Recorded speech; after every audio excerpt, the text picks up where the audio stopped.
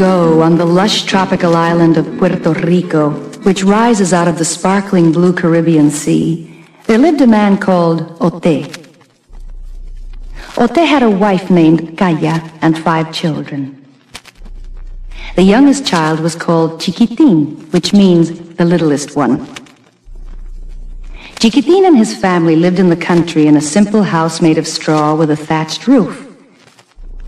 There were banana trees outside and a small garden of vegetables and flowers. Every morning, Kaya swept the clay yard. And Chiquitin gathered the hens' eggs. But he and his brothers and sisters did not eat the eggs. They were too precious. Instead, the eggs were traded for rice. And of course, no one ever ate the chickens because then there would not have been enough eggs to trade for rice. Chiquitin was just as glad. The chickens were his pets.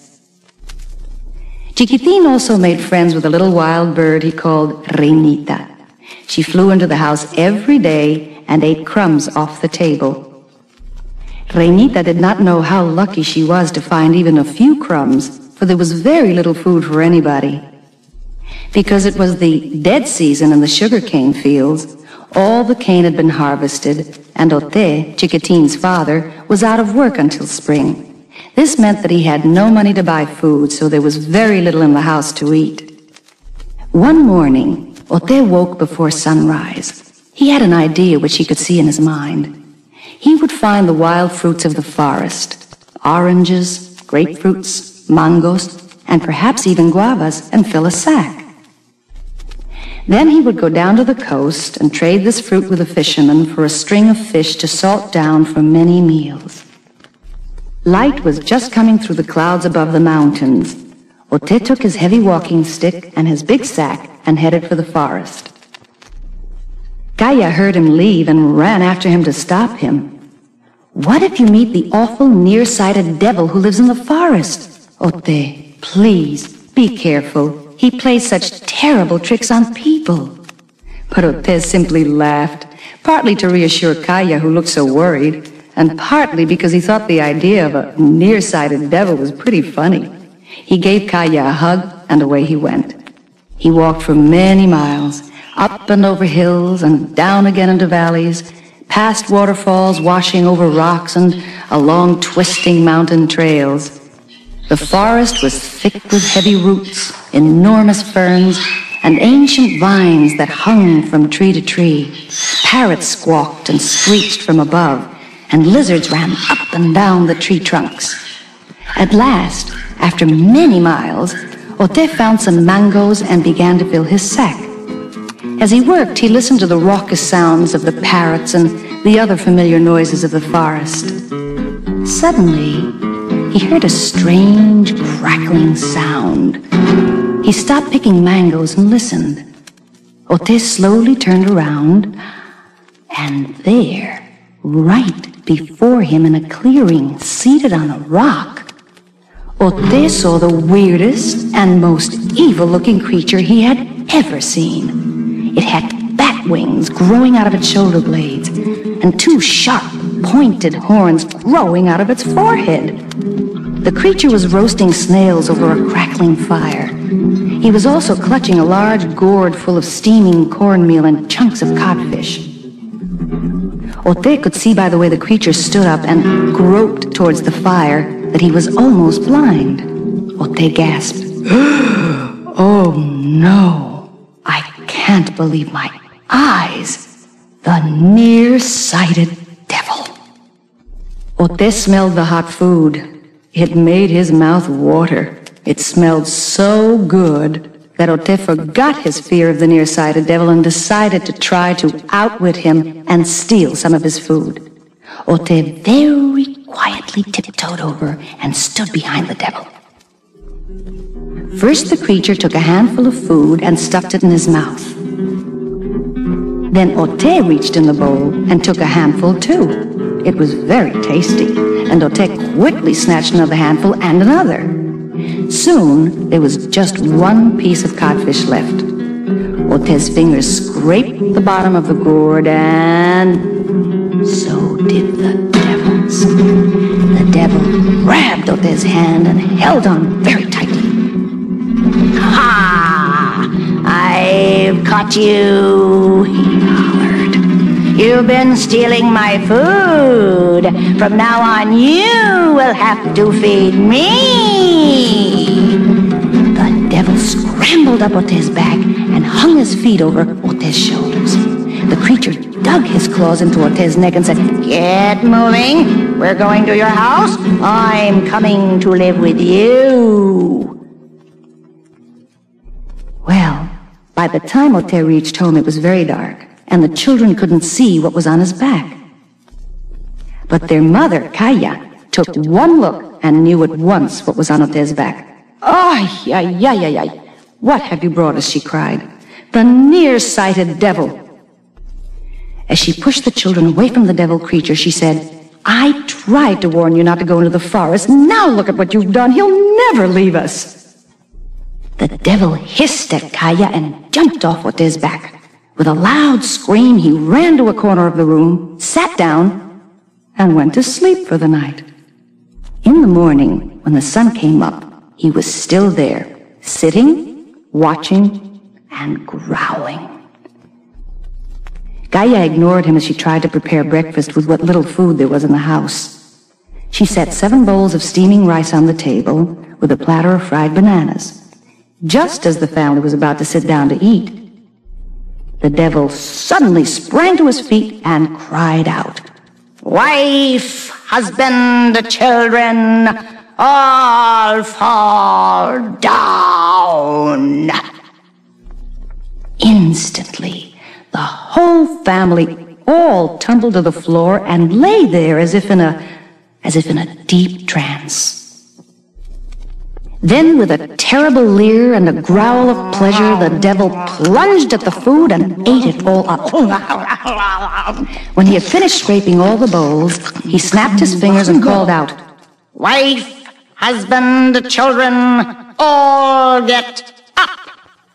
One by one, their eyes opened and they rose off the floor like puppets being pulled on strings. When the family sat down at the table again, they saw that the devil had eaten everything and there wasn't a bit of food left. When the little bird Reinita flew in the house as usual and hopped over the table, all she found was a single grain of rice. From then on, day in, day out, every meal was the same. Just as the family started to eat, the devil would jump up and put them under a spell. One morning, Kaya whispered to Ote, "Do you remember the wise old woman who lives across the stream? Go ask her for help. It's our only chance." Ote agreed and set out at once to find the old woman. Ote was so weak from hunger, and his legs were so wobbly that it took just about all the strength he had left to ford the swift stream that crossed his path. But at last he came to a little thatched hut.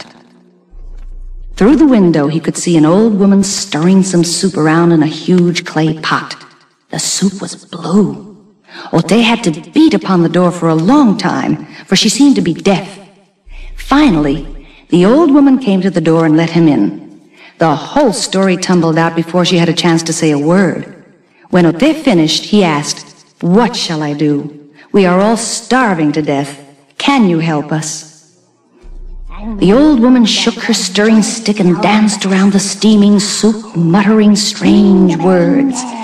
Then she stopped suddenly and said to Ote, "Go home at once, but do not eat anything before you get there. When you do get there, wait until the food is on the table ready to eat. Then, just before the devil speaks, shout these words, 'Tamni-pu, Tamni-bi.'" The old woman would tell him no more, but shoot him out of the door with her stick. On the way back, Ote forded the stream again. He was extremely weak, so he sat down to rest. After a while, he looked about him. To his amazement, he was in the middle of a grove of guava trees. Before he knew what he was doing, he bit into a green fruit, and then another, and another, until he had eaten most of the sour green guavas that he could reach. When he stumbled through the doorway of his house, dinner was on the table. The devil was just settling down to eat. Ote banged his fist on the table. He tried to open his mouth to shout, but he forgot the magic words the wise old woman had told him to say. While he was struggling to speak, the devil cried out, "Wife, husband, children, all fall down." And they all fell to the floor once again and lay there as if dead. When he finished, he woke them up again, and they saw there was nothing left for them to eat, and nothing, of course, for Reinita either. By now, the littlest child, Chiquitin, seemed smaller than ever. Little as he was, though, he was very clever. It was he who kept the chickens hidden so the devil would not eat them. Kaya, his mother, looked so miserable that Chiquitin longed to do something about it. After a great deal of thought, he said to her, "Mama, please send Father to see the wise old woman again. I'm sure she will help us. And fix a good dinner, because tonight we will all eat well." He looked so serious that Kaya did exactly as he said and spoke to Ote. Ote agreed to leave at once. When Ote started out on his journey, Chiquitin ran up the path and hid out of sight behind a tree. As soon as Ote passed, Chiquitin crept out and silently followed close on his father's heels. When they forded the stream, Chiquitin was nearly carried away by the swift current, but he managed to get across and catch up with his father. As Ote was coming through the forest, he met the wise old woman. She was breaking up a piece of bamboo for a new stirring stick. Chiquitin quickly hid.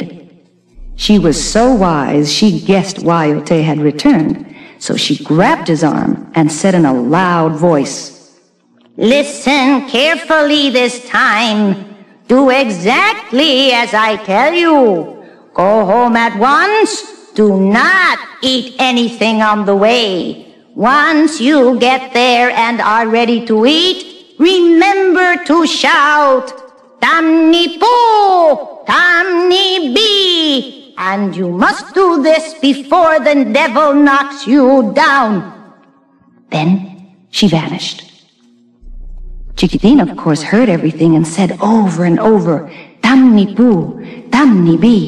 He kept repeating the words again and again as he followed his father home.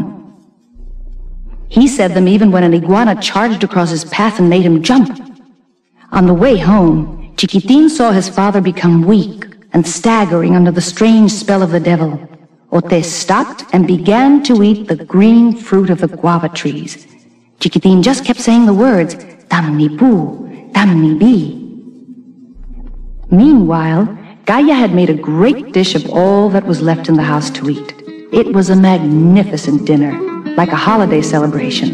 She decorated the steaming platters with herbs and spices and put them on the table. The children laid fresh flowers on the table. Just as Ote came in the house, the devil smelled the rich aroma of food and scrambled to the table. Quick as a flash, Chiquitin dashed out from behind his father and shouted, "Tamni Po! Tamni Bi!" There was a terrible howl of rage from the devil, and he shot upwards, engulfed by black smoke which swirled out the door and through the air. Then the devil spiraled down toward the hard clay yard and hit it. With such force, he went through it with a loud explosion. There was nothing left of the devil except a crater in the clay yard. Black smoke came up from it, and a horrible smell of sulfur filled the air. Then, at last, the family sat down to dinner for the first time in weeks. They kept passing the platters and filling their bowls again and again until they were stuffed. It was the best dinner Kaya had ever made, an absolute feast, even for Reinita. And all this was thanks to the littlest one, Chiquitin, for he had defeated the devil.